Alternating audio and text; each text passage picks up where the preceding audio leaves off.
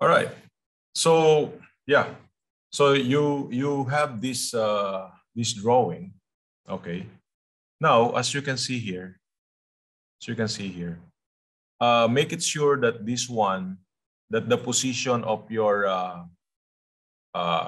this grid line 5 and grid line A prime, this point is at the 0, 0, 0 in your AutoCAD. Why? Because the coordinate 0, 0, 0 of AutoCAD is exactly the same of the coordinates in Tekla structure. Now, if I type here CI, and then I specify the 0, 0, 0, as you can see here, the location of my model is already on the 0, 0, 0. And then make it sure if you're using the reference drawing from AutoCAD and bring to Tekla structure, make it sure that your units, the units is in millimeter, okay? And your scale is 1:1 or even 1:100, that's fine. But make it sure that your units is in millimeter, because if this one is a different units, then you insert that one in Tekla structure, then we will have an issue there. All right. So I'm going to close this one now.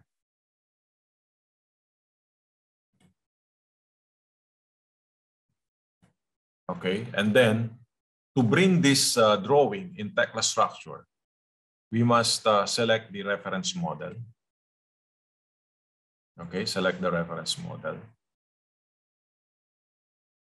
And then add model. Add model. So here you need to browse, and I'm going to select this plan and hit OK. So as you can see here, you're offset because I'm the position of our drawing in our AutoCAD is already in 0, 0, 0. Then your offset is 0, 0, 0, X, Y, and Z here. And then the scale, since that one is 1:1, then you keep it 1:1 unless otherwise noted, of course. Rotation 0, and then here you simply click Add Model. And there you go. So you have now this plan. So all you have to do is fit work area, and you can now start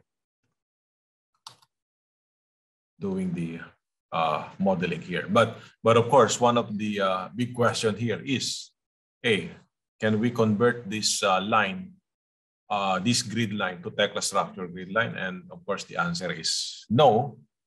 But how we can easily match our grid lines to this grid line here? So of course, the default way of modifying these grid lines is, oh, sorry. I think my model is not 1:1, because if you notice here, is it? Let's check. 3,000, 3,000. Yeah, I think it's 1:1. Sorry, I think it's 1:1.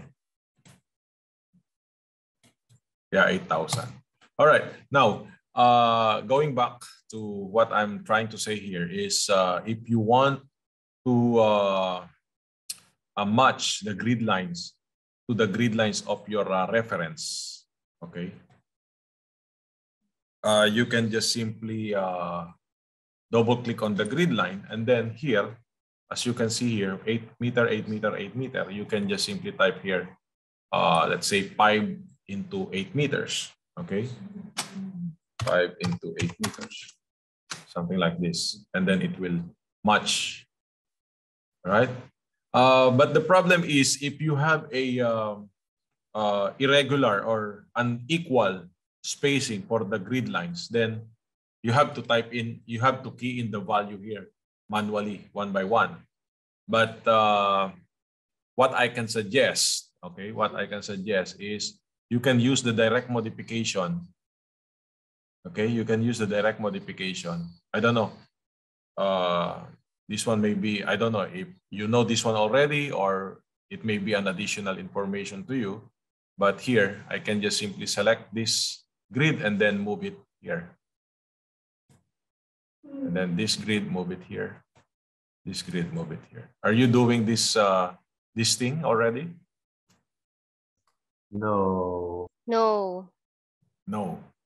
No, no, no. Okay. Is Good that to new? No, it's not new. It's been there for a while, but I mean, of course, you know, usually. You just drag the grid, sir? Yes, I just drag the grid line. Okay. Using the, but make it Yeah, sure that that's easier. But make it sure that the direct modification is on. Huh? But again, I warn you that the direct modification should be on only if it is needed.